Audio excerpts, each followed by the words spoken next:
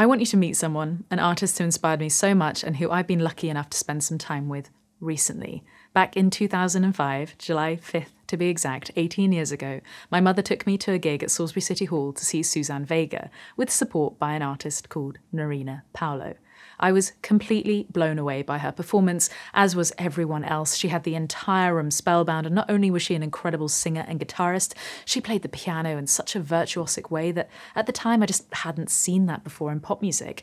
I queued up to meet her at the merch table to buy her CD and tell her how much I loved seeing her play, and that I played guitar and piano and wanted to be just like her one day.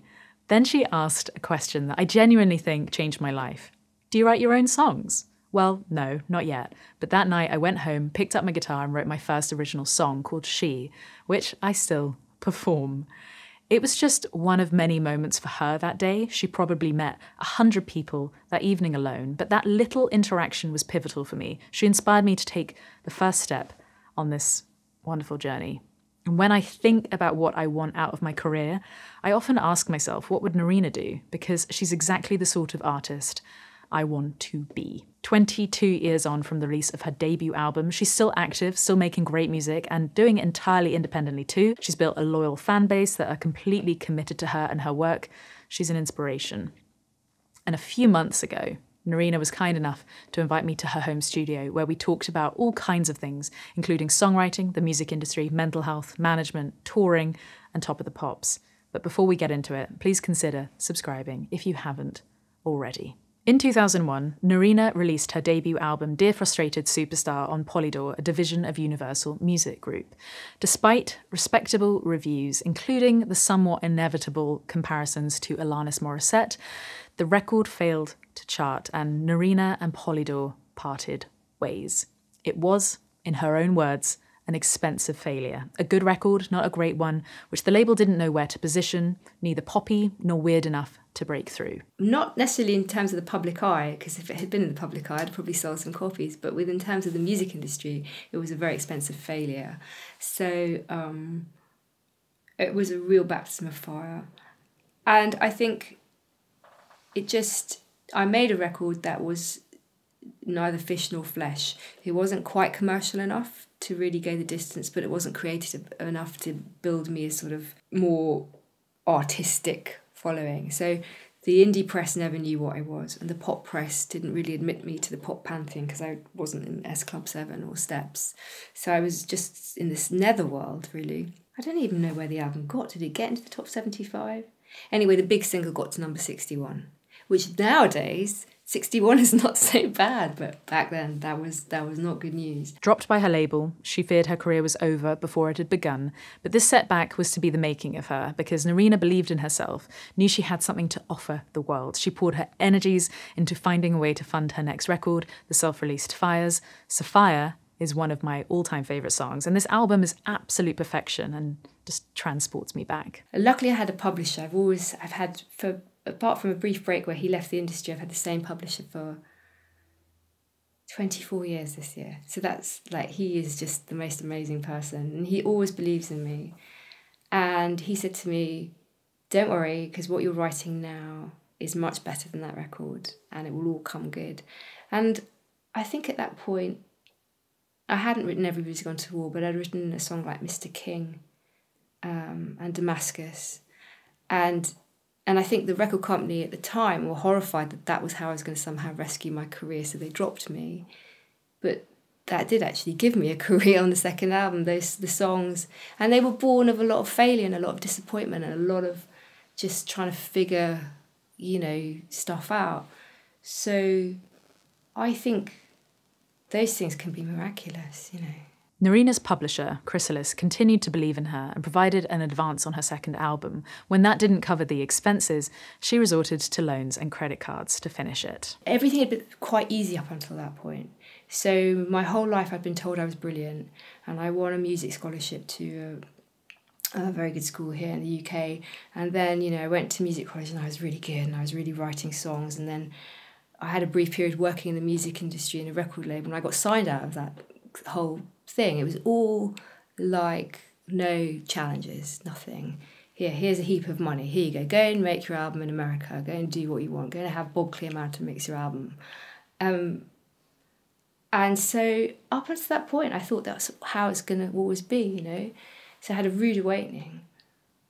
And that's when I knew I had to do it. That it wasn't about the nice journey and, oh, let's go on, you know, business class to Los Angeles. None of that was what was really making me tick.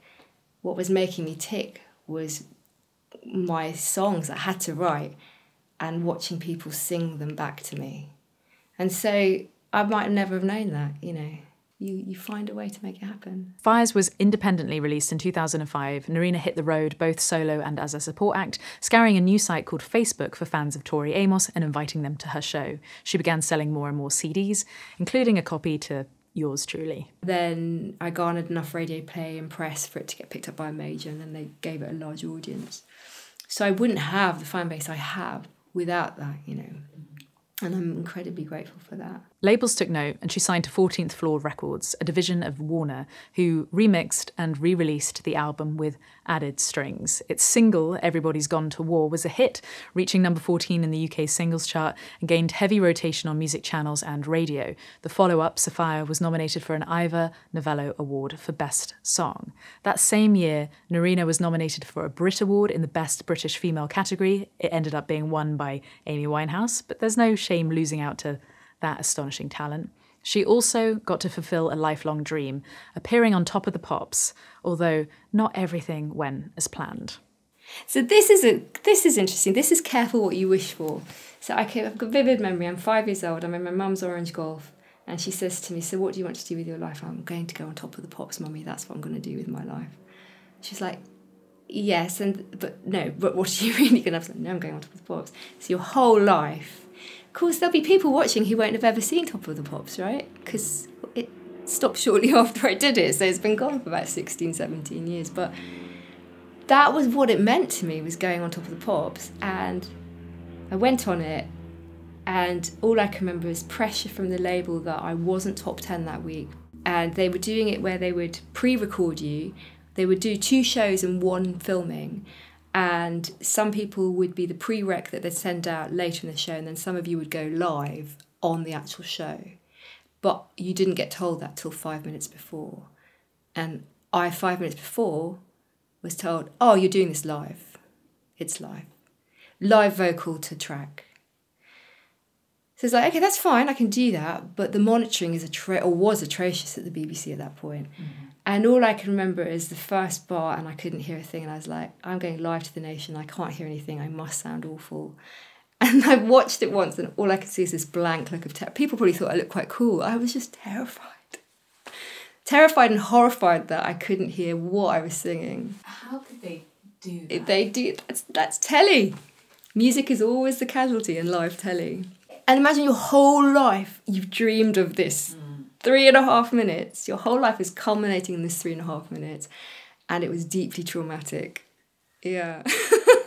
How did you feel the next day?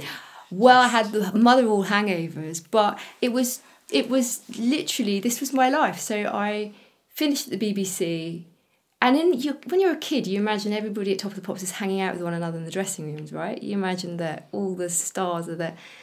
The best thing, the only nice thing from that day was Fern Cotton told me she liked my dress.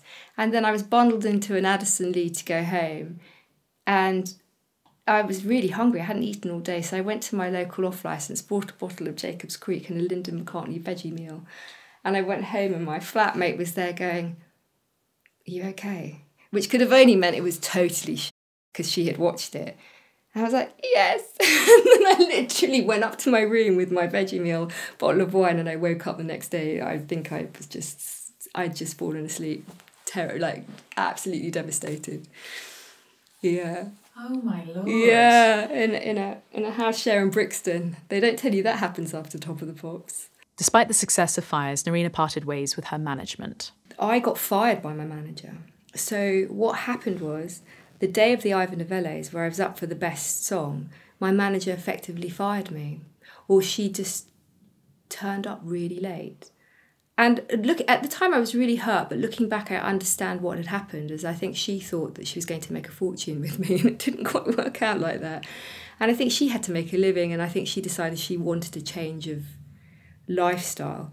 But about 2 weeks later, or 2 days later or something, I went in to see my publisher, and she was already in the office, and she'd already told him that she was effectively quitting managing me. But then I walked in, and there she was to say, "I'm really sorry, I don't want to do this anymore, bye."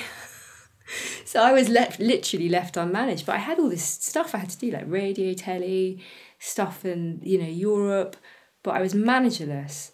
And I sort of was like, oh. But my husband, who's literally the most amazing person and also hugely resourceful, was like, we'll figure it out. It'll be fine. And we figured it out. And we trundled on. And then for a period, I looked at getting other management. And I would meet with perfectly nice management. But I would think, well, what? You don't believe in me the way I believe in me. And my husband believes in me. And why? You're going to tell me you're going to do all these things. But are you really going to give a shit at 3 a.m. that the artwork's not right or that we haven't sold this amount of tickets while I'll be up at 3 a.m. worrying about those things? And I never met a manager who could really make me believe that they believed in me as much as I believed in myself. But she wasn't deterred. Her next album, The Graduate, showcased a new confidence in her abilities. After touring Fires, she completed a degree in English literature, wanting to improve her lyric writing. And released on her own Idaho label, it marked a change in sound. Its critics thought that moving away from the commercially successful formula of Fires was a mistake. But true artists make the music they want to make, not what they think will be successful. And an album's worth of material written with pop hitmakers Linda Perry, Rick Knowles and Rob Davis was scrapped because it didn't feel truthful. In an interview at the time, Nerina said, "I finally realised that on my own, I was more honest and less self-conscious and wrote my best songs." I really respect this decision because it would have been the easy path to compromise on your art, to be something you're not, in return for airplay. For her fourth album, Nerina signed with another major, Geffen Records, releasing Year of the Wolf in 2011. Written while pregnant with her son, Wolfgang, and produced by Bernard Butler of Suede alongside Nerina's husband and collaborator, Andy Chatterley, it showcased Nerina's talent for crafting intelligent pop music. The opening, Put Your Hands Up, was originally intended for Kylie Minogue, who Nerina has written for on the side. So writing, the pitch bit industry, the writing for other people, I sometimes dip my toe in it, and I find that is fantastic for being more creative in some ways. The pop stuff I do on the quiet is nothing like my own records. It's like I'd go doolally if I didn't have that outlet to make really, really daft pop things. A young child meant her ability to tour was limited, and she'd become tired of the traditional record, tour cycle. So she decided to set herself a new challenge. In 2014, Pallot spent 12 months recording 12 EPs of 5 songs in a project she titled The Year of the EPs. Following fan feedback, much like my own songbook releases, the best tracks were selected alongside 3 new songs to form a new studio album, The Sound and the Fury. I think now I've listened to feedback over the years. I used to be quite, not dismissive, but scared of it, But I would always rather listen to fan feedback than I would a label or something like that, because I hate to use the word customer, but your fans are effectively your customers. So in every other industry, you have customer feedback, right? If you're making a product, if the widgets don't work properly, you're going to go back, you're going to fiddle with them and make it so that they work, so that people are happier with their product and they keep returning. I want repeat customers. So the basis of that is feedback. What have I learned? Why do people like what I do? They like my words. They like feeling that they belong in a little club. They like the niche. I think there's nothing to be ashamed of about a niche. In fact, all humans want to feel part of a niche. Nerina's released 2 more albums since, 2017's Stay Lucky and 2022's I Don't Know What I'm Doing. She's the type of artist I want to be, one who can live a normal life, make music, play shows and connect with fans, rather than being on a punishing, never-ending world tour. She balances touring with a family, she's still writing and recording all the time, and continues to get better. Just before Christmas, for the first time in my life, I lost my voice completely. And I lost it 2 days before I did this annual Christmas show, where I've been doing it for about 12 years, and people fly in from all over the world And we do a lunch, and then we do a sound check, and then I do a show, which is probably 50% Christmas songs and 50% of my normal songs. But this was the first one back since the pandemic, so it was a really big deal. And I kept holding out hope that my voice would come back, and it didn't. And I managed to do the sound check and squeak out a few notes, and then it completely packed up. But the amazing support act called Lucy May Walker, she carried half the main set, and then fans came up and sang my songs, and it was probably one of my favourite gigs of all time. And people in the room just surrendered to it and sang along from beginning to end, and we got through it. And I literally stood on the stage sort of just looking at everybody and playing in my own band but not singing, and it was really amazing and humbling. And then it made me really scared, because I thought, what if my voice never comes back? And what if I haven't? There's so many songs I want to write. My voice did come back, but it came back a lot, like it took a few weeks. I don't want to waste any time. And I've wasted so much time before. I think I could have made so many more albums. I could have written so many more. There's so many things I could have done. And that's it now. I'm just going to, for as long as I can, I just want to stay on this wave and just make work, as much as work as I can. Because I don't know how long I've got, really. How long any of us have got, really. If you like the sound of her and her work, she's on YouTube, all the streaming platforms, and writes a brilliant Substack newsletter too. I've also put the full hour interview over on Nebula, so check that out. And Nerina, thank you for everything. And as always, thank you for watching until the end of this video. I'm now going to go a little deeper on why I think you should subscribe to Nebula, the sponsor of this video. My career has already had a lot of ups and downs, just like Nerina's, but that's what you can definitely expect when you're forging your own path as an independent artist. If you want to hear more about my journey, then check out The Freedom of Failure, a Nebula exclusive. Nebula is a creator-owned streaming service. I put all my videos there, plus long-form videos that wouldn't work on YouTube, exclusive behind-the-scenes content, interviews, studio diaries, making of videos, and my full-length documentary, The Making of Songlook. You can also check out my friend Adam Neely's first Nebula class, Capturing Musical Performances, where he teaches you everything you need to know to make a professional-grade video for your music. There are so many great videos there, ad-free, and you can help me and other creators keep doing what we're doing.